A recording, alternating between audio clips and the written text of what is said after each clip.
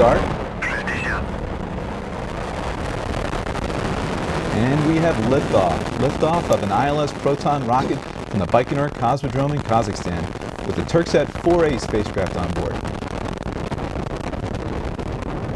Now it can be a little hard to see at night, but about 10 seconds after liftoff, the rocket does a roll maneuver and will soon experience maximum dynamic pressure, which is the maximum aerodynamic load on the vehicle. And for Proton, this corresponds to about Mach 1.6 and occurs at 1 minute and 2 seconds after liftoff.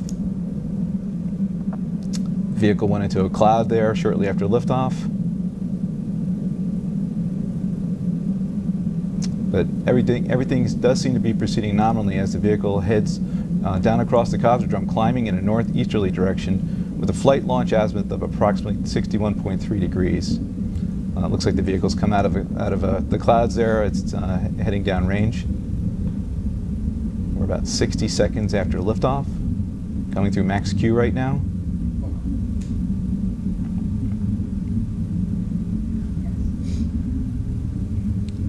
Launch plus 1 minute 10 seconds.